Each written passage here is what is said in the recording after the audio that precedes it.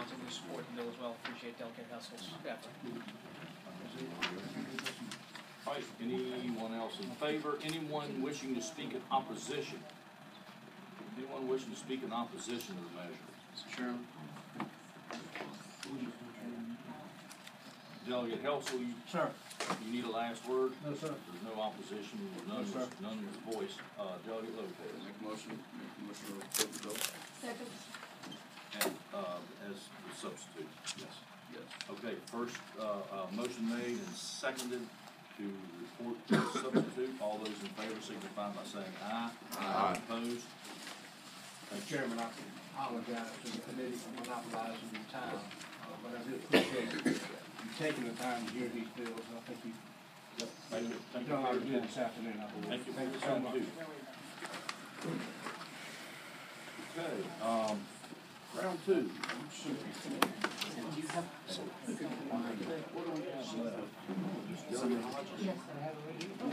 Okay, Delegate Hodges. Oh. Thank you. So, Lead Commissioner, I need you to stand up for my bill too. Then we'll all sing Kumbaya. Kumbaya. Thank you. Thank you. Appreciate it. All right. Thank you, folks. Thank you, Mr. Chairman. We have House Bill 1774, and there is a substitute. I believe Mr. Meachin passed. Here we go. Substitute. This is the substitute. I had 100 pages.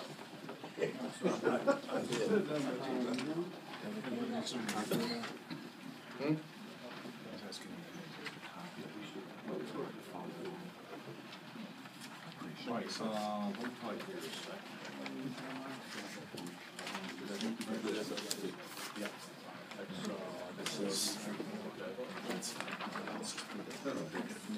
Okay, is there a motion on, I'm sorry.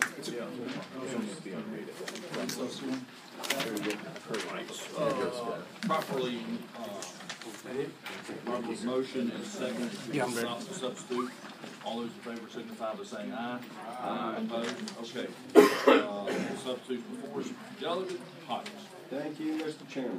Now we're going to deal with another favorite subject, stormwater. Here we go. Been dealing with it for years now, and actually, over the course of the year, I've been working very hard with numerous stakeholders, many folks, on trying to solve many of the problems with stormwater in the Commonwealth. We actually had the Virginia Coastal Policy Center work very hard and work with me to do a survey of folks throughout the state, and we identified a number of problems. We tried to get back information from each of those folks on where they stood on these problems, and also to come back not only with that, but ways to resolve these problems. Now, there were some things identified in there. It's on their website. You can go and take a look at what they published. It's a good document, and one of the solutions actually went before committee already, dealing with third-party engineers. But what this really forced us to do was it forced us to have discussions about stormwater that we've never had before. We often get stuck in our silos and continue on a path with trying to fix a problem or fix three very complex statutes between E&S, stormwater, and Chesapeake Bay Act. Now, in having these conversations and working on this, I had a few goals. Number one, the infamous donut hole, which is under the Chesapeake Bay Act, where the land's disturbance is between 2,500 square feet and an acre. Those of us, especially in the rural coastal areas, know how difficult it is for our local governments to implement that. If they don't have the expertise over an acre, how do you expect them to do that from 2,500 square feet to an acre? We also want to find a way really to keep the localities in charge of our local development, and still at the same time have some economic growth. Now, one of the things we came up with when we were really trying to think out of the box to solve this is the idea of stormwater banks. We're doing it now with nutrients, but we're not doing it on volume like we really should. So we came up with the idea with, VDOT water currently. We're not doing anything with that. Millions of gallons. Just in Matthews County, my calculations are correct, 20-foot hard, just a hard surface road on a mile in Matthews County is 3 million gallons of water a year. Then you expand that up to 40-foot right away, then the private land, all of this dirty water that has oil and trash and going through sediment, it's all going straight into our waterways.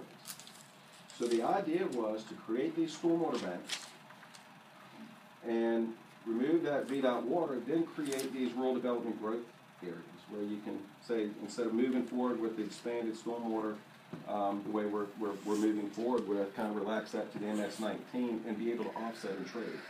So, I mean, just for instance, for every 1,000,000 gallons, you could have 1,000 gallons you could trade. It's a huge amount of water. This has the potential to be a game changer for the quality of water for the Chesapeake Bay, a game changer for economic development, but also in addition to help with the problems with flooding and recurrent flooding, because one of the major problems that we have is VDOT ditches, VDOT outfall ditches that are clogged up. It's colonial infrastructure that's been there, and it's causing major problems. It's a safety issue. It's causing problems all across the Commonwealth. So really, this concept that we came up with is moving forward. It was later in the year, back in the fall, we were trying to come up with legislation to make that. And as you know, the 3 complex statutes, to get all of those pieces moving together, everyone seemed to think, hey, we can make this happen. How can we get there? But we couldn't kind of fit all of the pieces together. So we were also looking for a way with DQ, very helpful, working through this, to possibly save them as far as in the long run with administering the program. VDOT, fiscal impact long term, saving them money, economic development, money coming into the state treasury. So the problem was we couldn't get all of the pieces working quite together. And we said, we didn't want to cause a fiscal impact, but I always forget the name of it. The Commonwealth Center for Recurrent Flooding and Resiliency was created by this came through this committee last year. It fits in perfectly for that group to come together. It brings in VIM, so it brings the science. It brings Old Dominion, which has the hydrologic engineers, and it brings in the Coastal Policy Center at the William & Mary School of Law, which has the policy piece. So we'll bring all of those pieces together through the center to create this group of stakeholders. We work with the stakeholders, and it basically is saying, look, guys, y'all come up with this model to benefit the Commonwealth. And if you look at when the center was created, actually the center will convene the work group. The policy center will convene the group. And the center actually is responsible for reporting back to us with the model. And if you look in the statute last year when the center was created, provide training, technical and non-technical services, outreach, where is it? Hold on. Serve, advise, and support the Commonwealth by conducting interdisciplinary studies and investigations, which is exactly what this is doing. So this, we've got all of those folks on board to be able to do this, and this has the potential to be a game changer, Mr. Chairman and members of the committee, for a positive outcome for our waterways and for economic development, and hopefully our state agencies as well. So that's where we are. And also, in addition to that, we've got everyone on board to extend the provisions of last year's bill until January 1st of 2018 while we come up with this fix, because what you're doing is with that donut hole, this can possibly close that donut hole because we're building a better mousetrap.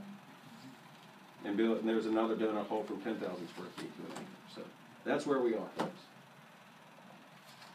Okay. Any questions of the patron? Of the committee? David Weber. Does this have a fiscal impact? It does. No, it does not. It's removed. Actually, the original bill had a fiscal impact.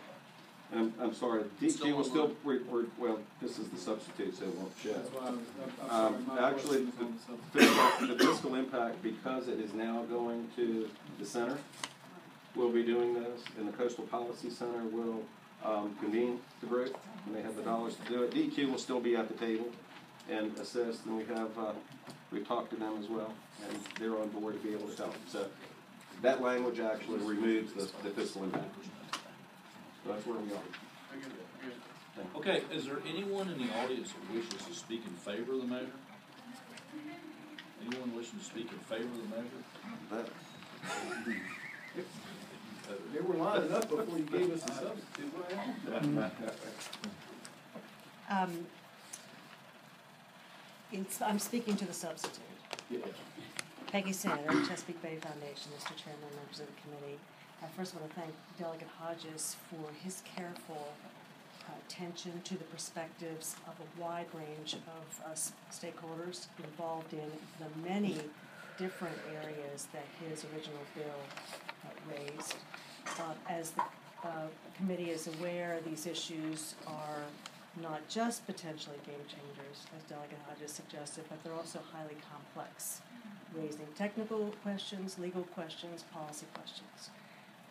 For those reasons, we very much appreciate the vehicle that's proposed in the substitute, which is a worker, and we think, obviously, with the members of the community that have been cited in the substitute, lots of expertise would be at the table. So we appreciate the efforts of the delegate and support the substitute bill. Thank you. Thank you. Mr. Chairman, my colleague Burns with the Virginia Municipal League, we appreciate Delegate Hodges' work on this behalf on this very important issue. We support this legislation. Look forward to working with all the stakeholders on behalf of our localities. Thanks. Mr. Chairman, member of the subcommittee, I'm Larry Land, representing Virginia Association of Counties. We really do appreciate this extremely important issue. And I do have high hopes that this is that what comes out of this will benefit rural counties throughout the state. Thank you. Mr. Chairman, Adrian Cutolo with James River Association. We appreciate the delegate working with all of the stakeholders on this issue and look forward to the workers over the next year. Shannon Varner here on behalf of Resource Environmental Solutions. It's a mitigation provider for wetland streams, nutrients, and look forward to working on this study working